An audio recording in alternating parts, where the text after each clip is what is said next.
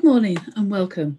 Thank you for joining me for today's webinar, which is Achieve More with Less Stress, a brain-based approach. For those of you who don't know me, I am Michelle MacArthur Morgan, founding partner of Jigsaw at Work Learning Consultancy and creator of the Jigsaw Discovery Tool and Behavioural Framework. My fascination in life is human behaviour. For 25 years now, I've studied the psychology of behaviour, and over the last 10 years have been drawn in to learn more about neuroscience and look at human behaviour from the perspective of neuroscience. It's these two disciplines that I actually use within my work with individuals and teams. I help them to understand themselves and others, to enable them to develop the skills needed for the future of work in the next norm, whatever that turns out to be.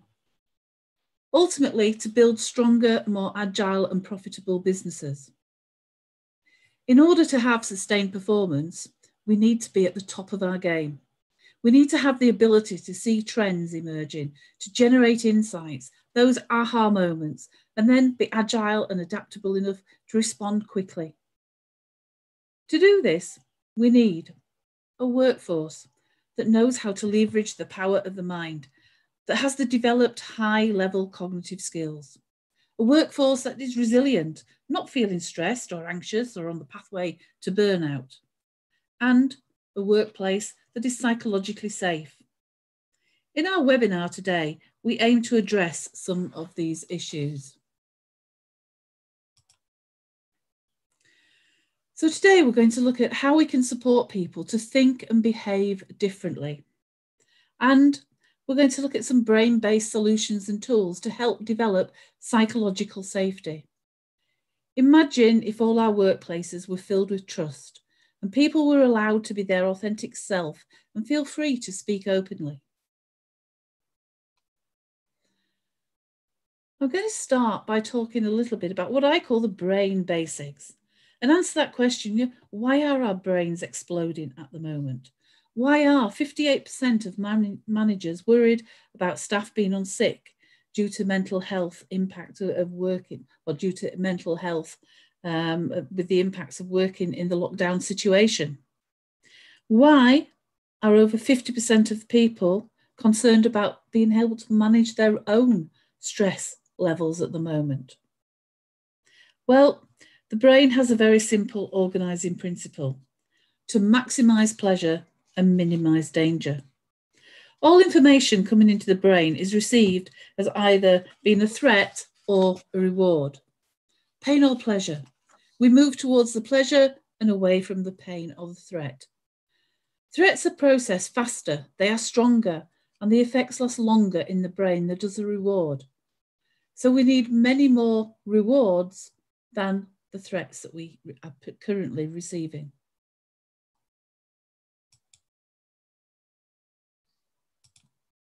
Bad is stronger than good. The status of the limbic system, our emotional brain, is 5 times that of the prefrontal cortex, which is our cognitive, rational or executive thinking brain. When the limbic system is in charge, it makes it very difficult for us to collaborate, to be creative, to make decisions. We develop a tunnel vision and our ability to have those insightful moments is diminished. If we just look at the levels of threat, there are actually 3 levels of threat. Level 1 is when the threat is in the broader environment. We become more alert than usual. For us in the UK, when we first heard of the coronavirus in China, we were concerned but not alarmed. The threat was still a long way from us. A level 2 threat is in your neighbourhood. At this point, the alarming brain system kicks in, which starts to impede our thinking and creativity. In terms of the COVID-19, it's now landed on our shores and is spreading throughout the country.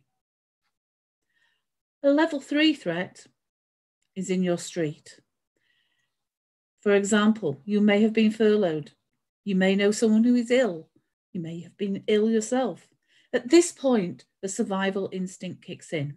Mental processing slows down as the prefrontal cortex, the PFC, starts to close down. We move into a panic situation and our mental and general health starts to be challenged. It can be a little bit like talking to someone who's had a bottle of whiskey on an empty stomach. Logic is not helpful. At the beginning of lockdown, we saw the effects of the level 3 threats with the mass hysteria and panic buying. As the weeks have gone by, we've seen the level threats fluctuating, but generally moving down more towards the level 2 as we start to feel more secure, staying at home and with social distancing. As we now start to think about coming out of the lockdown, you may have noticed a stepping up again of the threat level. People are refusing to let their children go back to school, people fearing that their workplace will not be safe when they return.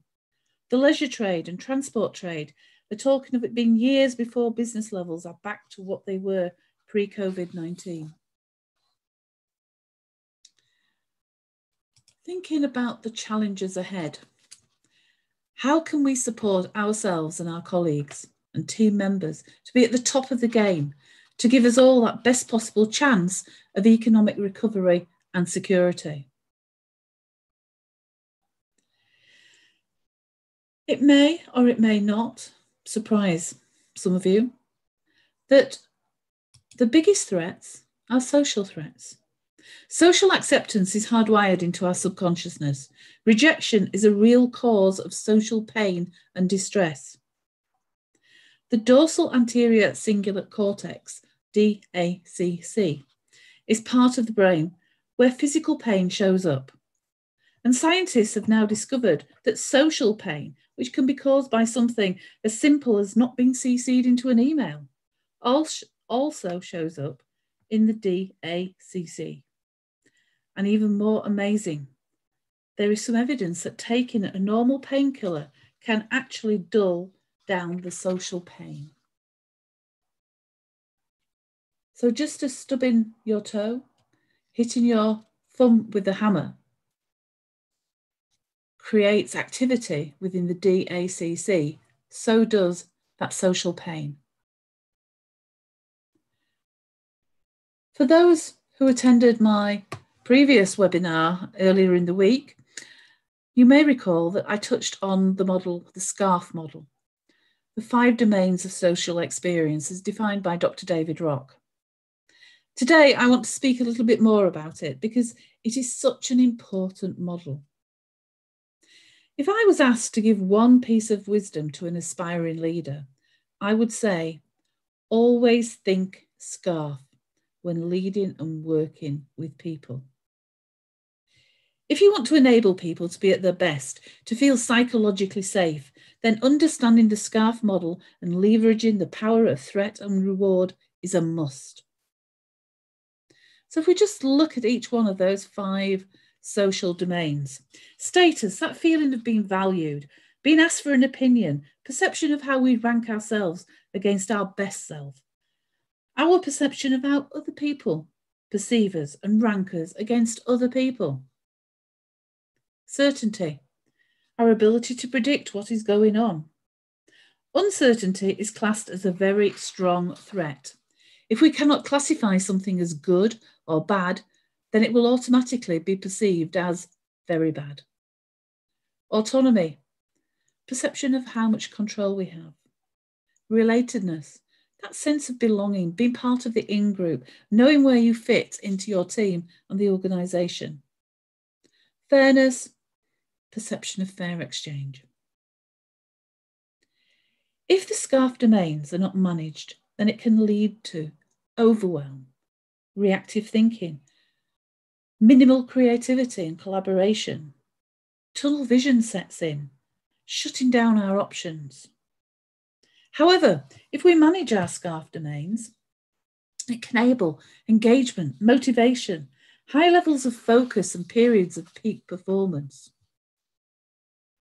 So we can start to see the importance of the time that we're facing, unprecedented times, the importance of actually leveraging the power of the SCARF model and actually trying to make sure that we create SCARF rewards.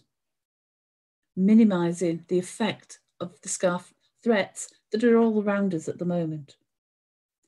If we just start to think about some of those scarf threats that's around at the moment, we can see here life-threatening health risks, the health risks of loved ones, health risks of friends and colleagues, the risk of easing social distancing, risk of going back to work, your finances, finances of loved ones, that wider economic picture. Generally, what is life and work going to be like? When will it all end? Will it all end? One of the biggest challenges right now, though, is that there are very few people alive who have had to live with anything similar before.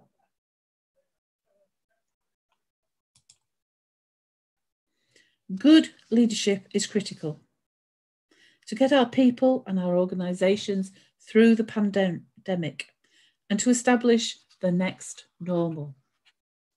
Leaders have messages they have to cascade down to anyone who manages people. Leaders should help people mentally prepare for the unknown. They should steer people towards more adaptive actions. You may say, well, what do I mean by adaptive actions? Well, there are three types of actions. First of all, we have the under-reacting actions. I'm sure we've all see people who minimal empathy for the situation. They're underplaying, playing down the situation all the time, burying their heads in the sand, saying and doing nothing. We then have adaptive behaviour.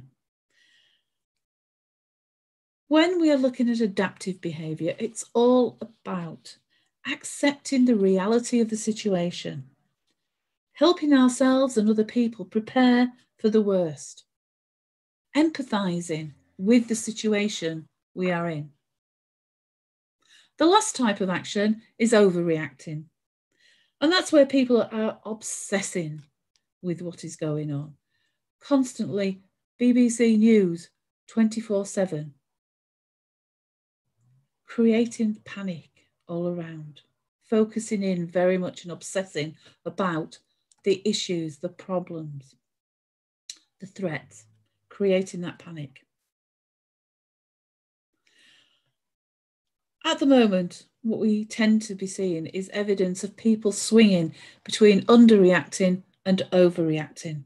And what we need to do, certainly within our organisations, is bring everybody towards being more adaptive, accepting the reality of the situation, whatever that situation is that your organisation is in, and then coming together collectively, creatively, to find a way forward. So if we return to the SCARF model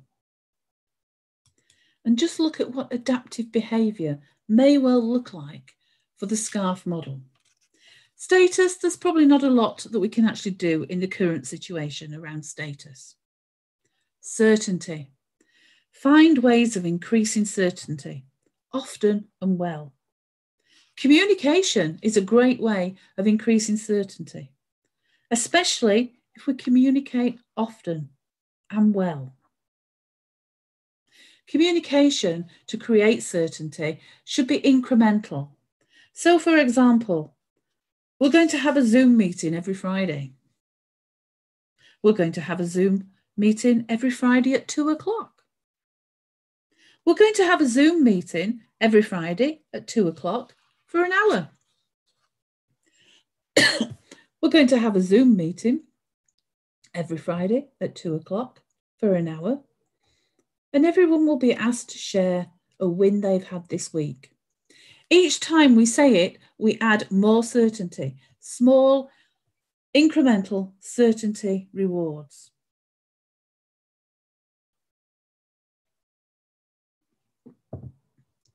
Setting expectations. Be implicit rather than explicit. Tell your workforce exactly how much cash you have right now, how long it will last. Tell them the exact position that the organisation is in. Give them a definite date. that will be the earliest that they will be asked to go back to work. I have a friend, and I was speaking to him the other day, and he was telling me how he's been contacted by his employers to say he will not be returning to work before the 21st of July. That for him has created certainty, because now he's been out and he's planning and he's doing his decking in his garden, and he's got a list of things. He's got a plan in his mind. He's created certainty for the things that he can do between now and the 21st of July. Every time you have a little bit of certainty, share it. No matter how small the news is, little and often is the key to creating certainty rewards. Autonomy. Unexpected rewards across any of the social domains are the strongest rewards. So think how you can create unexpected autonomy. For example, people at the moment don't feel that they have much autonomy. They've been told they've got to stay at home. They've been told they can only do certain things. So show them how they can actually take back some of that control. Things such as deciding their own working hours. As you start to return to work, perhaps choosing which day they go into the office. Deciding how often and when they want to meet online. Help people identify what control they do have. Now, one area that we all have control over is stress, our own stress levels. So, show people how they have that control, deciding how much sleep and exercise they have, deciding to eat healthily, deciding not to tune into the news 24/7, deciding to make sure they put time aside for relaxation or meditation, deciding to identify the stress triggers, what types of situations actually make them feel stressed, and then they can choose to self-regulate. Or, as James Gross referred to it, as situation selection, choosing not to put yourself in a situation which you know you find stressful. Encourage team members to think about sustainable practices and ways in which they can help themselves and each other to look after their mental well-being. Having that psychological safe workspace where team members can be authentic and have the confidence to speak openly about how they're feeling and how people could help and support them is an important part of maintaining mental health and well-being. Allow flexibility in challenging times. We need principles to guide people rather than controls to control people. Think about your own organisation. Have you got principles to help guide, or have you got rules to control people? Relatedness. This is an area where you can get some of the strongest rewards. Encourage team members to think creatively. Perhaps arrange virtual lunch dates. Have non-work happy hours virtually. Have virtual tours of each other's houses. Meet the kids or meet the pets. Encourage regular non-work related calls and chats. One thing to think about here is just to think about the workplace rituals which used to take place, and then ask, how can we replicate those virtually? A particular favourite of mine I was told about the other week is, think back to when we were all in offices and we'd go along to whatever meetings, and we came out of those meetings, and very often one of the first things we did was, after we returned to the desk and put our bits and pieces down on the desk, we'd perhaps go and get a coffee, and we'd stop off on the way or perhaps meet in the kitchen with one of our colleagues who had been in that meeting, and we used to like to catch up and share our thoughts and experiences of the meeting. Now, for some people are actually missing that opportunity, because obviously you can't do that in the same way with an online meeting. But what we can do is come out of our online meetings, pick up the phone and call that person that we'd normally catch up with at the end of those in-person meetings. Yesterday, I was in a meeting myself, and I had literally only just ended the meeting when my phone rang. And it was a colleague who had been in the meeting asking me my thoughts. And whilst I was on the phone to him, I heard the phone bleeping, and it was another colleague from the meeting who was trying to get through to me for exactly the same reasons. The last domain, fairness, is something which I think we could have a major impact as we start to move into the next stages of easing of the restrictions. Leaders will need to think of ways in which they can do something really meaningful for people to even out those feelings of perceived unfairness. Knowing what to do, though, is not easy, and it may just be a case of having to ask people what would be helpful and meaningful for them. Consideration will need to be given to organisations where some of the workforce have been furloughed and others have not, sectors of the economy where returning to work and opening up of businesses could be into 2021. What can be done to reduce the fairness threats and produce fairness rewards? As I say, the answer is not easy, but it's something that we do and will need to address. As we move towards opening up businesses again, a useful tool to have in your toolkit is what we call the Choose Your Focus model. Again, this was a model from Dr. David Rock. We've spoken a lot about threat responses, and human nature is that when we are left to our own devices, the mind will naturally go into its narrative storytelling state and will be drawn towards all the problems of the current situation. And as we all know, if left unchecked, our mind will have a tendency to ruminate, to get bogged down with everything which is wrong. And we get deep and drawn deep into the drama surrounding the situation and start to mobilize our threat responses. What we need to do is watch out for ourselves or our colleagues being drawn into the problem and dwelling upon it, the overreacting state that I spoke about earlier. If we catch ourselves or colleagues starting to dwell, we need to change focus quickly and start moving towards a reward state, which will help to keep the logical, cognitive thinking brain open. We can do this by helping people to start thinking about the future, the vision, their vision for what they would like for the future and the solutions that will be required. Encourage people to set achievable targets and goals to start taking small steps towards creating that future, looking for those opportunities and possibilities as they present themselves. Enabling aha moments, moments of insights, is the key to successfully moving forward and establishing the next norm. No one else can give you an insight, but they can help by enabling the right conditions. An insight is a non-obvious solution that comes from the non-conscious mind.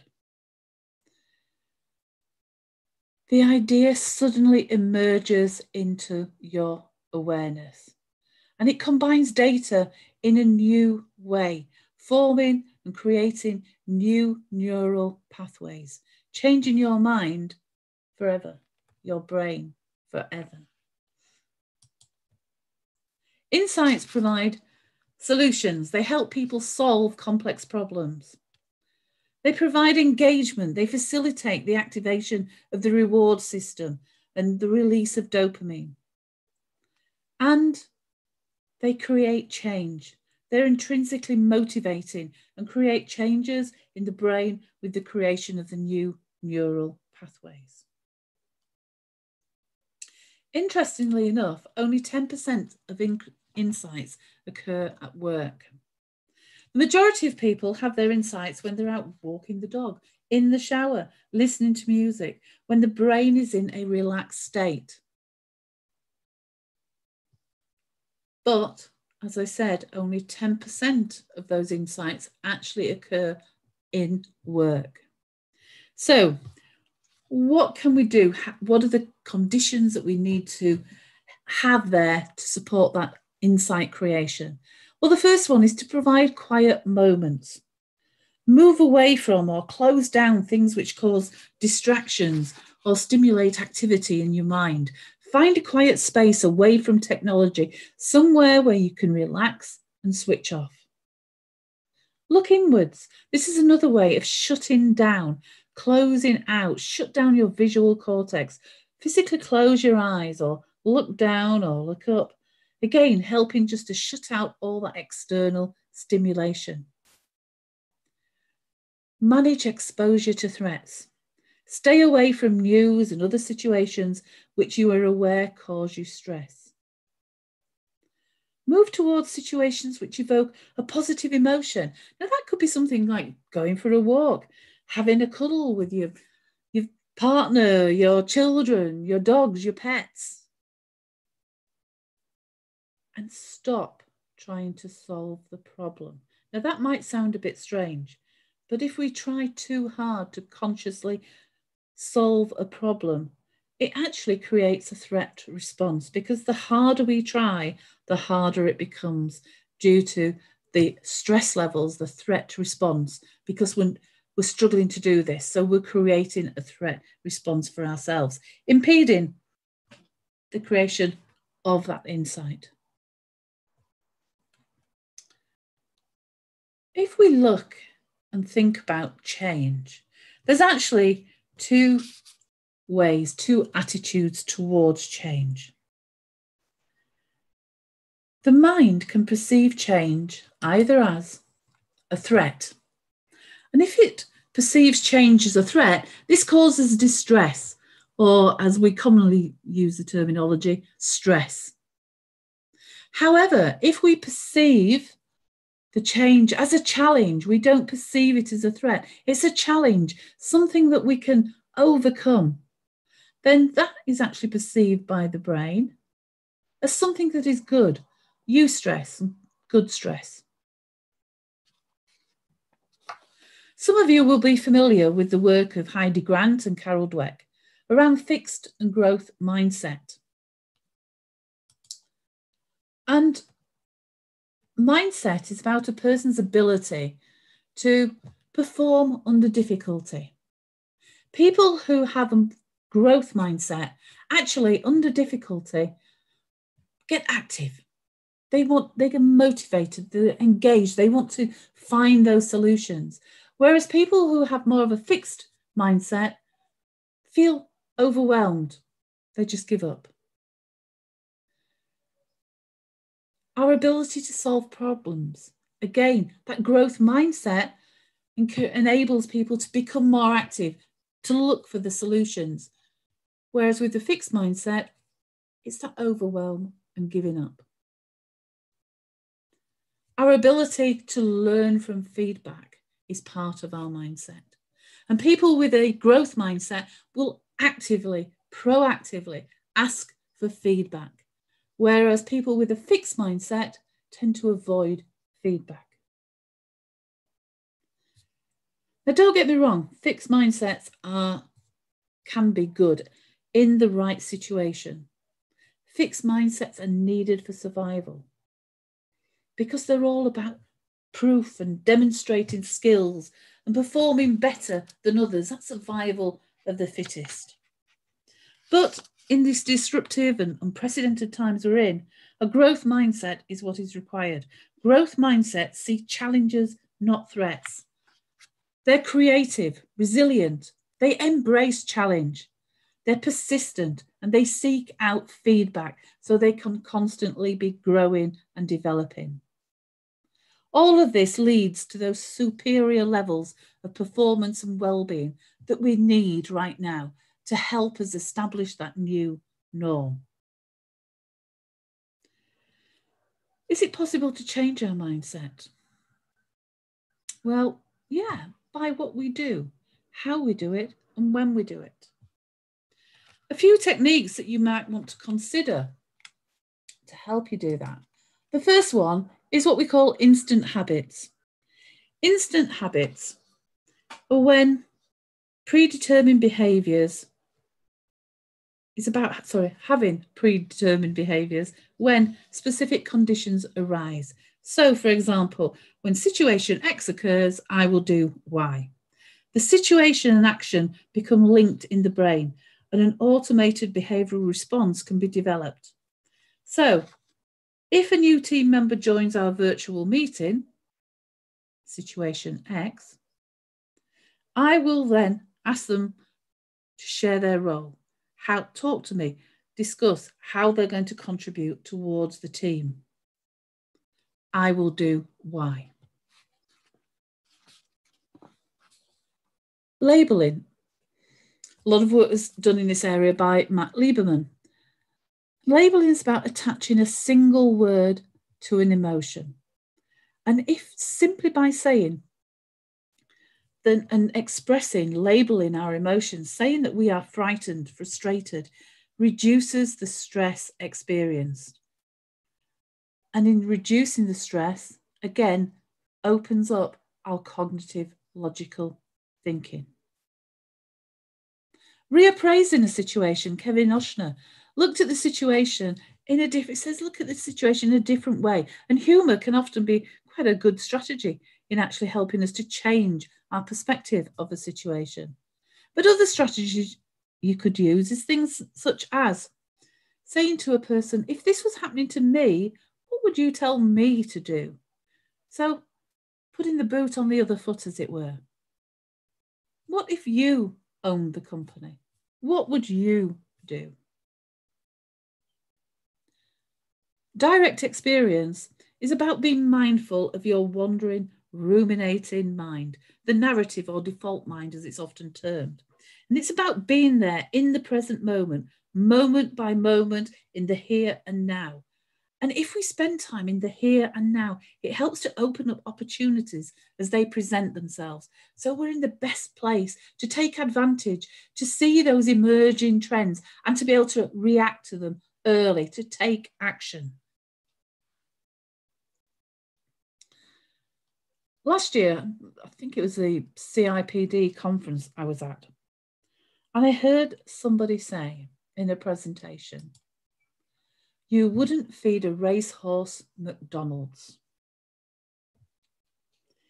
If we want to get the best from our mind, then we need to put the best in. There are 8 key habits that are required for a happy, healthy mind. The first one is sleep. Time asleep is used to refresh and rejuvenate the mind, to relax and repair muscles, to restore our energy. It's just learning superpower. And certainly getting the required level of sleep should be a high priority for everyone at the moment. Because one of the other things that sleep does is actually help to maintain our immune system. If we get too little sleep, it actually has a negative impact on our immune system.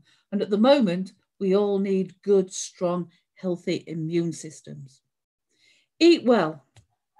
We all know about eating food which is good for our brain health, such as oily fish, avocado, whole grain, nuts, seeds, blueberries. Remember to put those types of foods on your shopping list. Relaxation.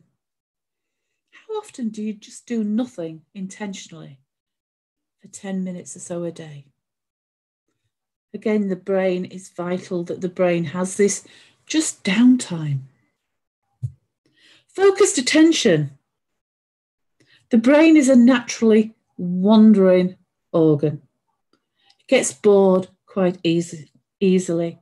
It looks and searches out uniqueness and novelty. So actually being focused is quite difficult for the brain at the best of times. However, by training our brains to focus helps to promote the development of deep brain connections. So try spending some time each day just focusing on a single task or goal and keep practicing that focused attention. It's important that we don't forget to play hard, to build in some time for those fun things that you enjoy doing, trying new things, doing things that are different.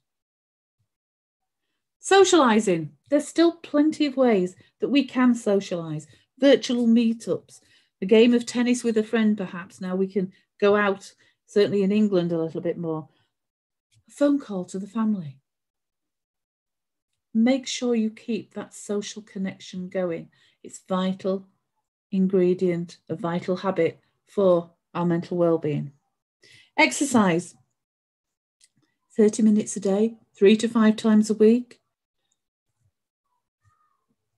is important for our mental well-being as well as our physical well-being.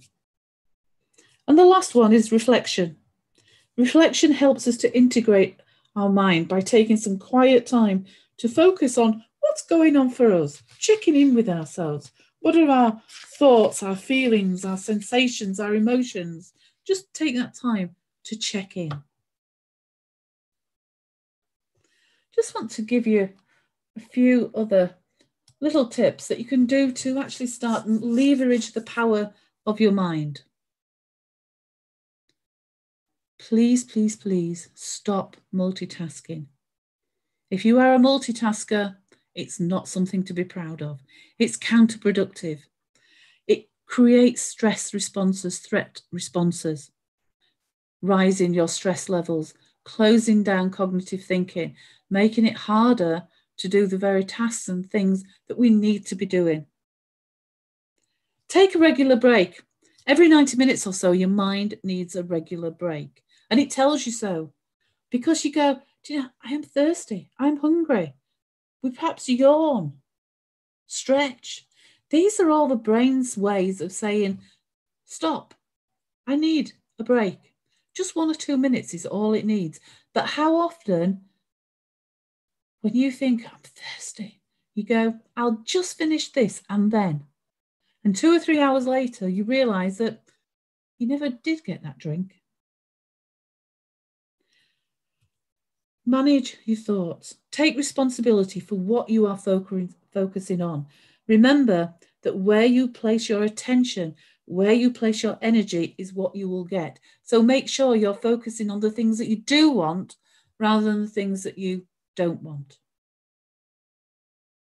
And the last one is a really, really important one, especially at this time. With so many of us now working from home, with so many of us now Zoom calls back to back. And unfortunately, at least when we were in the office and had back-to-back meetings, very often we got those few-minute breaks as we finished one meeting and moved into a separate room for the next meeting. Now we're sitting at our desks. We leave a meeting and we open up the next one without even moving. It really is back-to-back. The brain is not designed to be constantly switched on. It needs downtime. So make sure you build in some technology-free time each day. I hope that you've got some useful tools and strategies that will help both you and your colleagues achieve more with less stress and be happy, healthy, and be able to perform well. Before I leave you, I'd just like to let you know about a workshop that we're doing. On the 25th of June, it's the first of our Healthy Minds Achieves More workshop. And in these workshops, there's going to be a series of workshops looking at different aspects of achieving a healthy mind and achieving performing more, easier, better, with less stress. Each one of the workshops will be a standalone module, but they will build up into a pathway of learning. We will be sending out further details on the workshops, so please do watch out for that in your inbox over the next few days. If you like what you've heard today, I hope that you will try to join us on the 25th of June because you will love the going deeper and delving deeper into what we've touched really the surface of today. I'd like to thank you for listening and hope that you will join us for some of our future webinars and workshops. Thank you.